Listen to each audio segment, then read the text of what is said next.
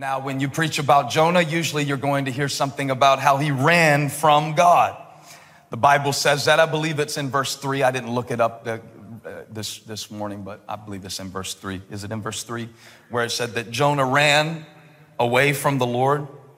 So when you're preaching to people, you're always preaching to somebody who is running somewhere. I realize that everybody in this room is running from something to something. Running from the Lord is how they put it. I just want to suggest, I don't want you to leave the church when I say this, but that Jonah probably didn't see it at the time like he was running from God. Do you know what I'm saying? It's not like, how many of you have ever run from God's purpose for your life before? Even if you just did it for 15 seconds. I know you're really holy.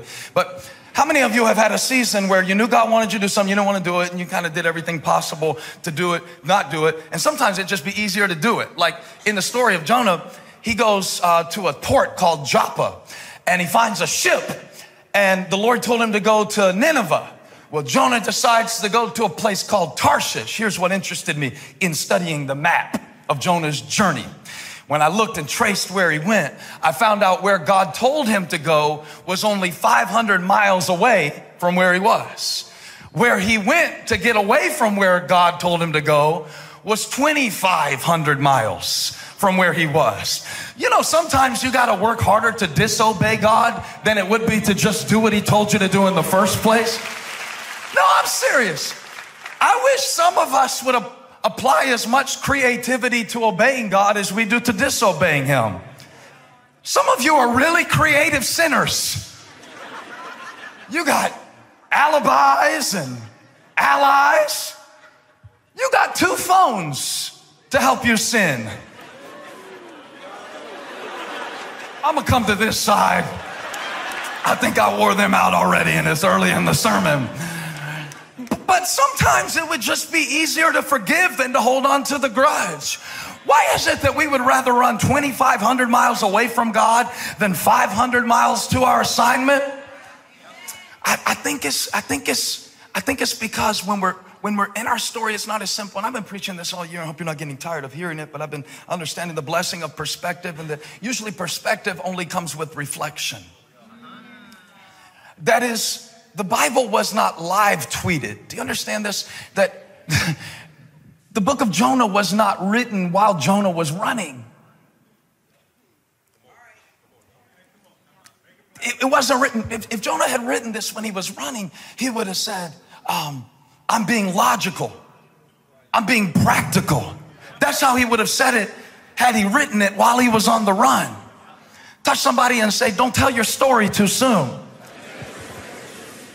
Because it is only after Jonah has done the will of God and experienced a lot of different things and seen the results of his rebellion, as well as experiencing the transformative power of repentance after his resentment, that he is able to say, I was running from God.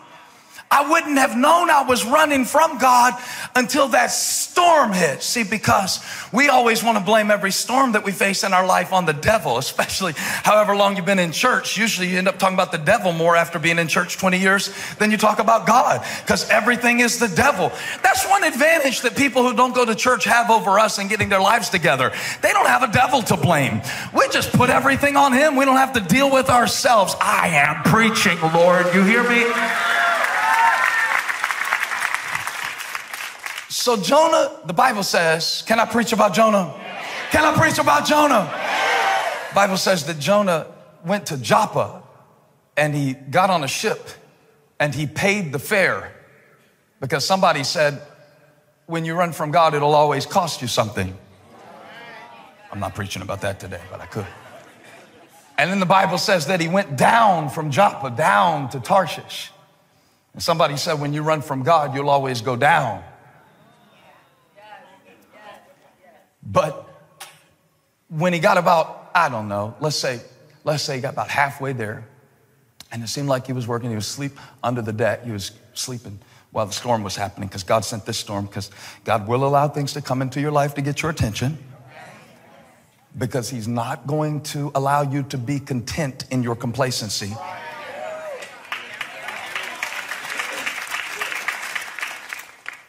all of a sudden the sailors realized that the reason that they were experiencing the storm was not because of something they had done, but something that this prophet, this rebellious prophet had done. And he was asleep under the deck. And when they woke Jonah up and said, call on your God, he said, well, I can call on him, but it won't do any good, because if I pray while I'm headed in the wrong direction, my prayer is just a pretense. So what you've got to do is throw me off the boat and the storm will stop.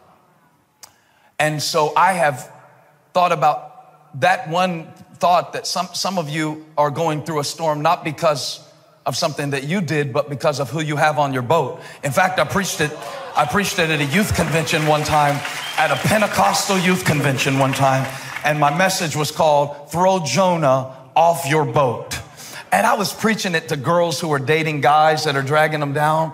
And so I would encourage some of you, maybe you don't have Jonah on your boat, but maybe he's in your phone. And I think some of you, the most spiritual thing you could do while I'm preaching, and I don't even mind if you do it, you don't even have to listen to me, is use that swipe feature on your phone. And you know that red one that says delete? Some of y'all got Jonah in your phone. You've been texting Jonah, talking to Jonah, and wondering why your life's going down. But today is your day. Touch somebody and say, delete. So when you preach about Jonah, can you tell I like to preach about Jonah? Because I see myself in Jonah. I've seen myself rebelling against something God has called me to do. I've seen myself go 2,500 miles before I realized this is ridiculous. There's no way that I'm going to be able to run from the presence of God. Where can I go from your presence? If I ascend to the heavens, you're there. If I make my bed in the depths, you're there. So I know what it's like to run and then find out after you run, you can only run so far before you hit a roadblock. And so I know it's like to run. Now, when you preach about Jonah, usually you're going to hear something about how he ran from God. The Bible says that. I believe it's in verse 3. I didn't look it up this morning, but I believe it's in verse 3. Is it in verse 3? Where it said that Jonah ran away from the Lord. So when you're preaching to people, you're always preaching to somebody who is running somewhere. I realize that everybody in this room is running from something to something. Running from the Lord is how they put it. I just want to suggest, I don't want you to leave the church when I say this, but that Jonah probably didn't see it at the time like he was running from God. Do you know what I'm saying? It's not like, how many of you have ever run from God's purpose for your life before? Even if you just did it for 15 seconds. I know you're really holy. But how many of you have had a season where you knew God wanted you to do something, you didn't want to do it, and you kind of did everything possible to do it, not do it, and sometimes it'd just be easier to do it. Like in the story of Jonah, he goes to a port called Joppa, and he finds a ship, and the Lord told him to go to Nineveh. Well, Jonah decides to go to a place called Tarshish. Here's what interested me in studying the map of Jonah's journey. When I looked and traced where he went, I found out where God told him to go was only 500 miles away from where he was. Where he went to get away from where God told him to go was 2,500 miles from where he was. You know, sometimes you got to work harder to disobey God than it would be to just do what he told you to do in the first place. No, I'm serious. I wish some of us would apply as much creativity to obeying God as we do to disobeying him. Some of you are really creative sinners. You got alibis and allies. You got 2 phones to help you sin. I'm gonna come to this side. I think I wore them out already, and it's early in the sermon. But sometimes it would just be easier to forgive than to hold on to the grudge. Why is it that we would rather run 2,500 miles away from God than 500 miles to our assignment? I think it's because when we're in our story, it's not as simple. And I've been preaching this all year. I hope you're not getting tired of hearing it, but I've been understanding the blessing of perspective, and that usually perspective only comes with reflection. That is, the Bible was not live tweeted. Do you understand this? That the book of Jonah was not written while Jonah was running. It wasn't written. If Jonah had written this when he was running, he would have said, I'm being logical. I'm being practical. That's how he would have said it had he written it while he was on the run. Touch somebody and say, don't tell your story too soon.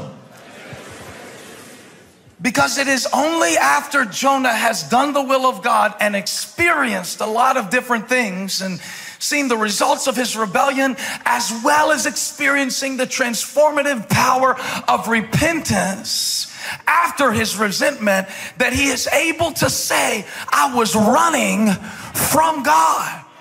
I wouldn't have known I was running from God until that storm hit. See, because we always want to blame every storm that we face in our life on the devil, especially however long you've been in church. Usually you end up talking about the devil more after being in church 20 years than you talk about God, because everything is the devil. That's one advantage that people who don't go to church have over us in getting their lives together. They don't have a devil to blame. We just put everything on him. We don't have to deal with ourselves. I am preaching, Lord. You hear me? So Jonah, the Bible says, can I preach about Jonah? Can I preach about Jonah? The Bible says that Jonah went to Joppa and he got on a ship and he paid the fare because somebody said, when you run from God, it'll always cost you something. I'm not preaching about that today, but I could. And then the Bible says that he went down from Joppa, down to Tarshish. And somebody said, when you run from God, you'll always go down. But when he got about, I don't know, let's say he got about halfway there, and it seemed like he was working. He was asleep under the deck. He was sleeping while the storm was happening, because God sent this storm, because God will allow things to come into your life to get your attention, because he's not going to allow you to be content in your complacency.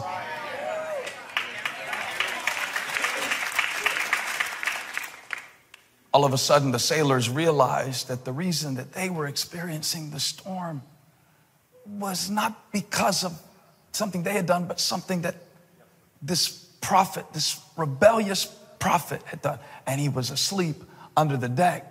And when they woke Jonah up and said, call on your God, he said, well, I can call on him, but it won't do any good, because if I pray while I'm headed in the wrong direction, my prayer is just a pretense. So what you've got to do is throw me off the boat and the storm will stop. And so I have thought about that one thought, that some of you are going through a storm, not because of something that you did, but because of who you have on your boat. In fact, I preached it at a youth convention one time, at a Pentecostal youth convention one time. And my message was called, Throw Jonah Off Your Boat. And I was preaching it to girls who are dating guys that are dragging them down. And